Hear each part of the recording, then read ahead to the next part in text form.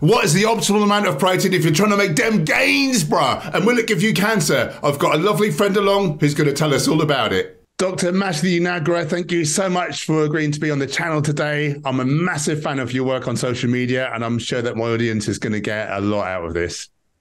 Awesome. Yeah, thanks for having me on. Obviously, we've chatted a little bit in the past, but first time face to face. Yeah, really good to meet you finally. For anyone who's not aware of you, I mean, you've got a large following. You've been on a lot of the big, plant-based nutrition platforms. But for one or two people in the audience who may not know who you are, do you want to do a quick little intro about yourself and what it is that you do? Yeah, so I'm a naturopathic doctor in Vancouver, Canada. I focus a lot on nutrition in my practice, although, of course, that's not all I focus on. I implement a variety of modalities, including medication and everything as well.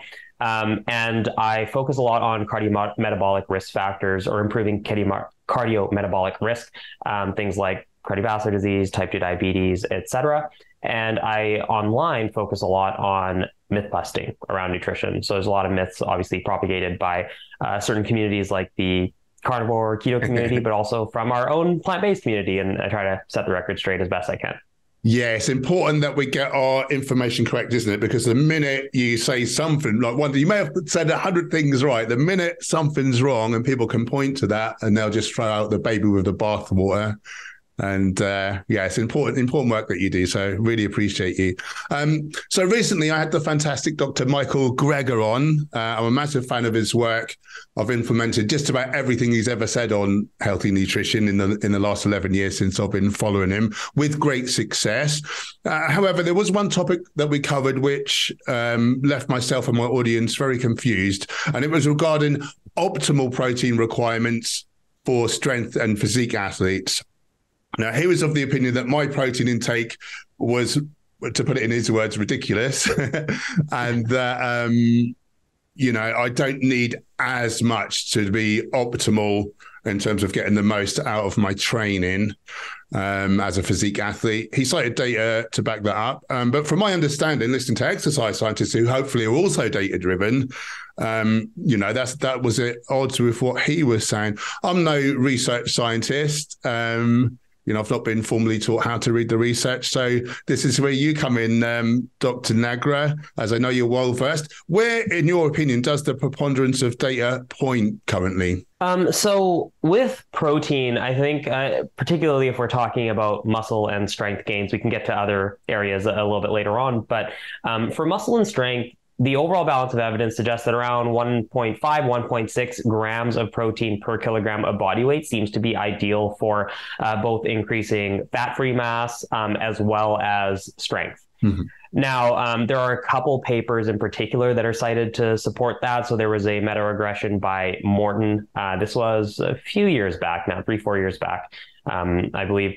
And in this one, they basically found that as protein intake increases, while also resistance training, of course, up to about 1.6 grams of protein per kilogram of body weight, there was further improvement in muscle mass or fat-free mass. Mm-hmm.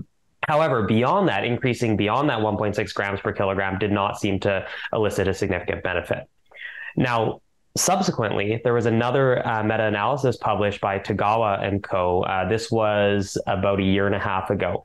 And they looked at strength and found that around 1.5 grams per kilogram of body weight is where that tapering off of the effect sort of occurs. So going from, say, 0.8 grams per kilogram, which is the RDA, that's what's typically recommended, at least to support good health. Mm-hmm. Going from that up to about 1.5 grams per kilogram, so almost double, led to about a roughly 8% further gains in strength. Mm-hmm.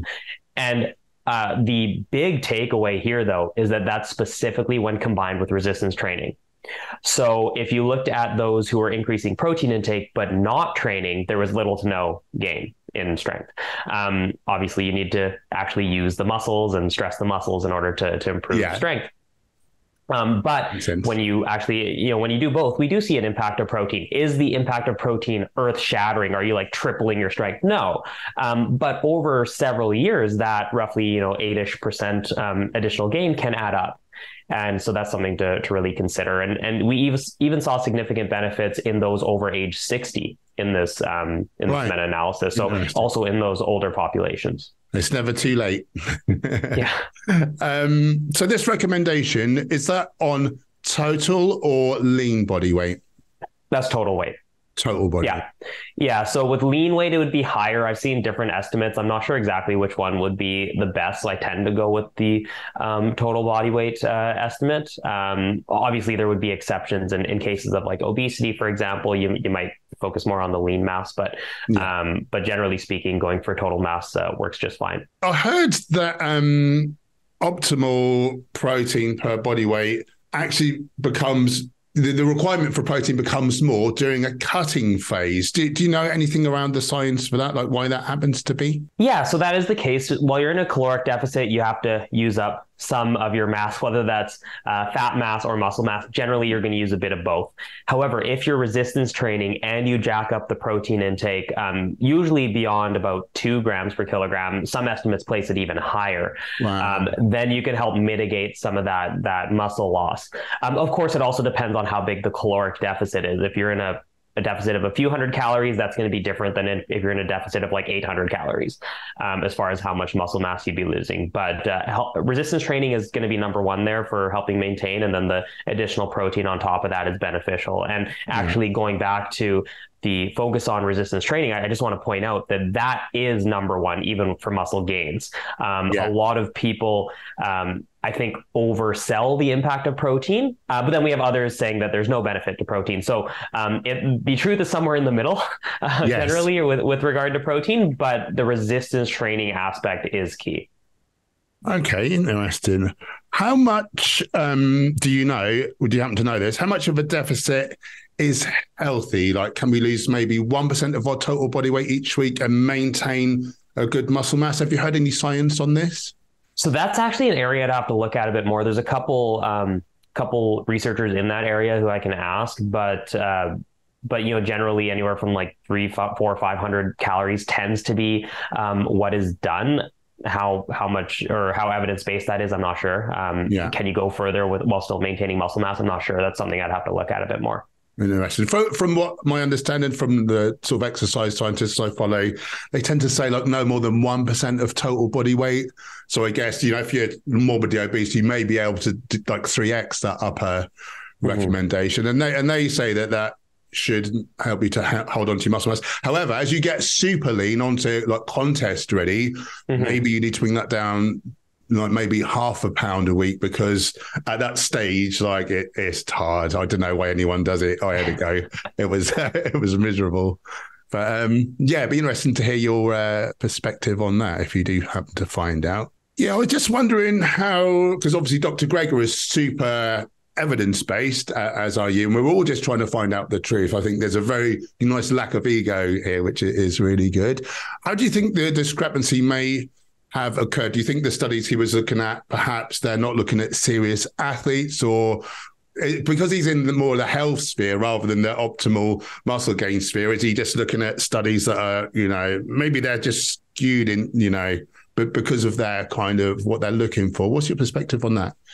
Yeah, I mean, it's something that I can maybe chat with him next time I see him. But so it's my understanding that there's a couple papers in particular that are cited, if not directly by him, at least people he's interviewed. And I've seen these ones floating around. So I'm making a bit of an assumption here that this is what he would base it on. But there were a couple meta-analyses where they did not detect significant benefits for muscle or strength outcomes in older adults who were supplementing additional protein in particular. Even in the interview with you, he seemed to suggest that there was at least a small benefit in the younger populations, but not so much in the older populations.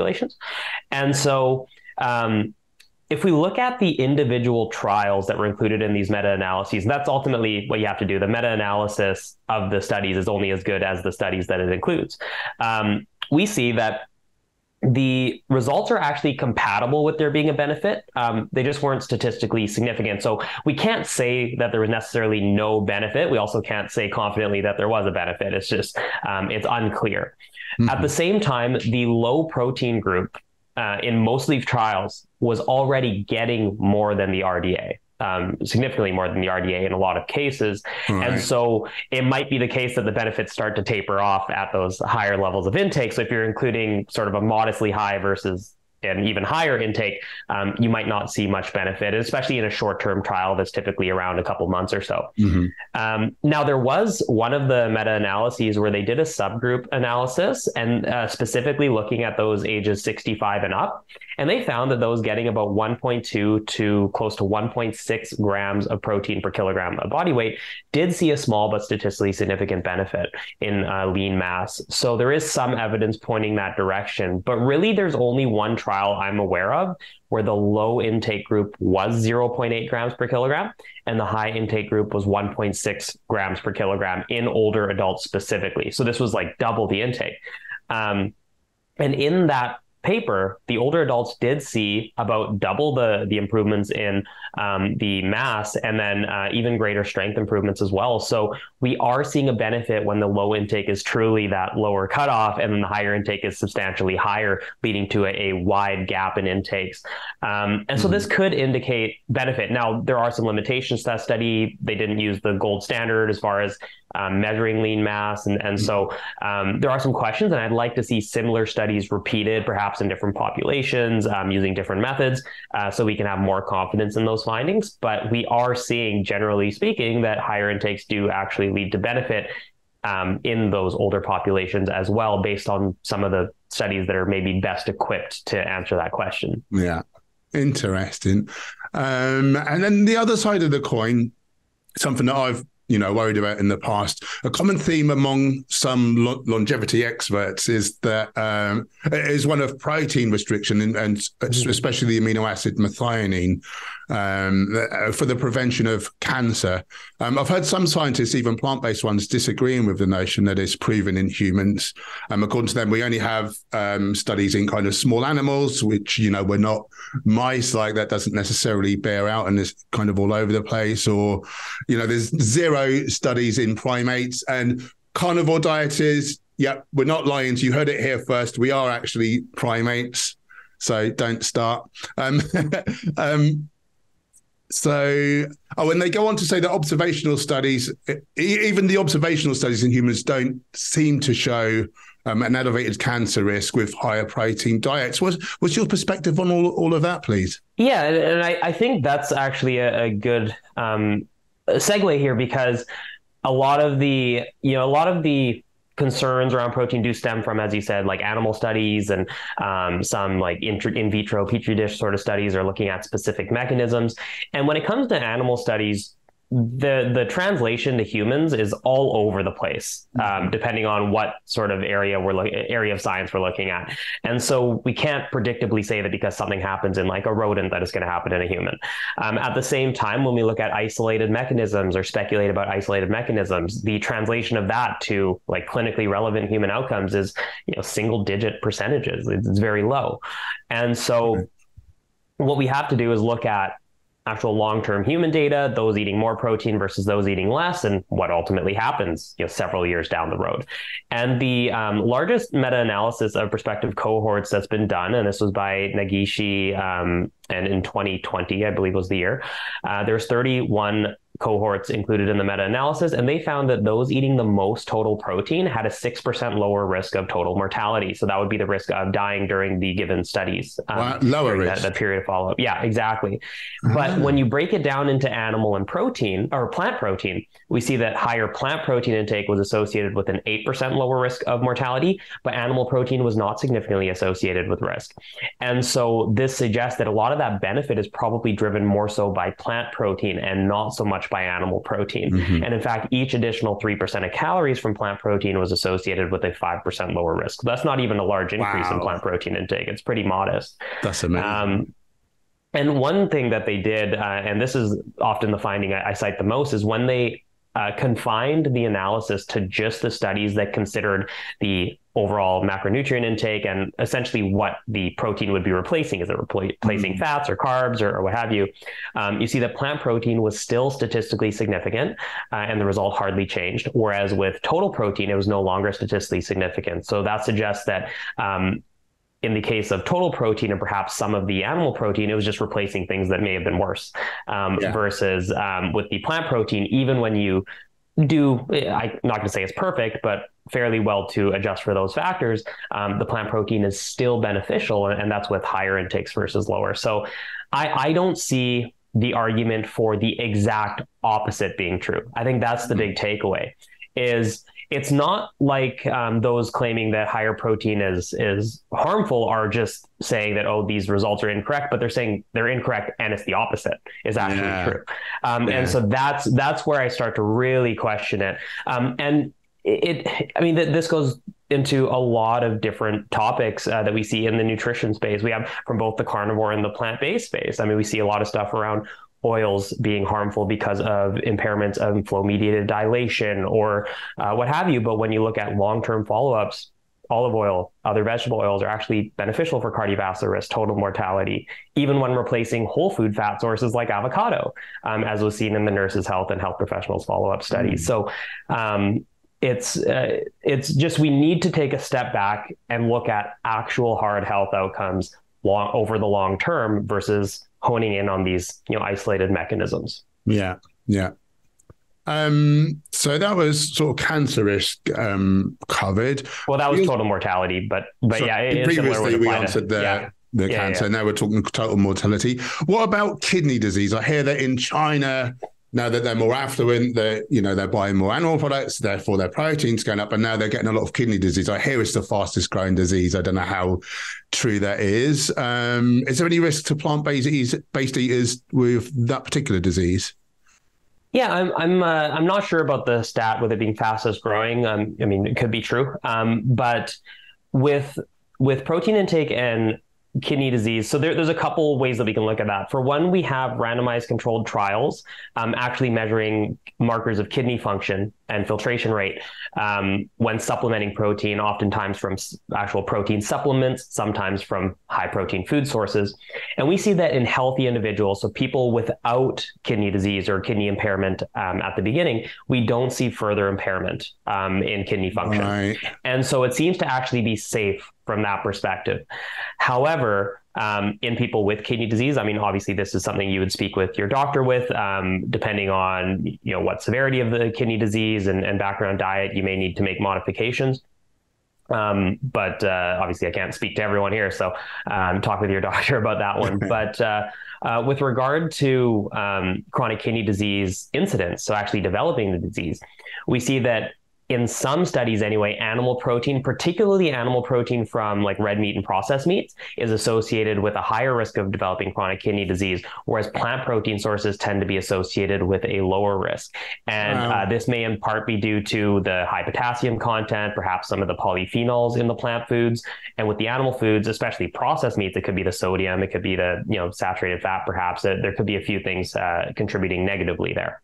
Yeah. Fascinating. Okay, so what I take from that, Dr. Nagra, in your view, I should be okay as a 200-pound vegan physique athlete, eating 200 grams of protein per day, predominantly whole plant foods, a couple of protein powders, which obviously isn't as health promoting as the whole plant foods. I'll be the first one to admit that, and I'd be the first one to drop those out if I stopped being a bodybuilder. But in your view, you think that I don't particularly have anything to really worry about? No, I don't see any good evidence for that being harmful. And even with protein powders, we have multiple clinical trials suggesting that it improves certain lipid parameters like LDL cholesterol and may help improve blood sugar management. There are potential benefits there too. So even if we were to hypothetically say that there was some mechanism by which it could be negative, there are other mechanisms by which it could be positive. So we have to go back to what is the net result? What is the net outcome? And I guess a last point that I would make is that it's not just about muscle gains. It's not even just about mortality risk, but there are other things like perhaps bone health. Higher protein intake is associated with a lower risk of hip fractures. We have randomized controlled trials suggesting that higher protein intake might help prevent bone mineral density loss. There are other reasons that we might want to consider higher protein intakes too. I'm not saying everyone needs to get 1.6 grams per kilogram. If you're looking to absolutely maximize muscle and strength gains, sure. But I do think that there's a good argument that can be made for going going north of that RDA to maybe around 1.1, 1.2 grams per kilogram. And in fact, in some European countries, that's actually the recommendation for older adults in particular. Yeah, the ability to digest and absorb protein and utilize protein actually declines with age. And so some countries have actually put in recommendations that are a bit higher as you get over roughly around like 60, 65 or so. Yeah, fascinating. That's brilliant. Well, you've answered all my questions I had relative to my chat with Dr. Nagra, but I find this topic so fascinating and you're so well versed. Is there anything relative to all this that we haven't touched on that you think is worthwhile mentioning? No, I mean, I think we've covered a lot of it. I mean, if there's one thing that I was going to add, it would probably be around just the benefit of swapping even small amounts or modest amounts of animal protein for plant protein. So if we look at substitution analyses, which are generally these longer term cohort studies where you look at replacement of even 3% of calories from animal protein with plant protein sources, you see pretty substantial reductions in the risk of total mortality, cardiovascular disease, sometimes cancer mortality, depending on what the animal protein source is. Right. And like if you're looking at 3% of calories from protein, that's less than a serving of red meat typically. Yeah. For most people. And so these are pretty small shifts that can lead to measurable benefits down the road. Yeah. And so it's not necessarily about being perfect either, but starting to move that direction can have a positive impact. So any bodybuilders watching, I was terrified when I went plant-based, and but it was nothing but a benefit to my training in terms of energy, recovery, and again, just as well. So yeah, swap a little bit out, like Dr. Nagra says. See how you go. If you're fine, swap out a little bit more, and you can be big and ripped, and not that you don't need to be the biggest, most ripped corpse in the cemetery. You can actually be alive and enjoying your physique as well. And I think that's got to be better, hasn't it? Dr. Nagra, thank you so much. Now, obviously, you've got a big following on Instagram. You're Dr. Matthew Nagra, all one word. Is there anywhere else if people want to find out more about you? Anywhere else they can go? Yeah, I'm on basically all the social media platforms at this point, basically the same name, and I often cross-post, so you might see duplicates. And then I also have a website, drmatthewnagra.com, where I post things like this, podcasts or videos that I've been on. And so you'll see a link for this there once it's up. And any longer form articles that I write, or sometimes I aggregate my Instagram posts. If I have multiple on a single topic, I'll aggregate them into an article, and you can kind of have it in one place like that too. So you can check out more information there. Fantastic. I'll post a link below so people can find you. Thank you so much for what you do. You're an absolute legend. And just for people like me who love nutrition and science, you're just such a font of knowledge. And I really appreciate everything you do, brother. Thank you. No, thanks for having me on. Hopefully we can do this again. I hope so.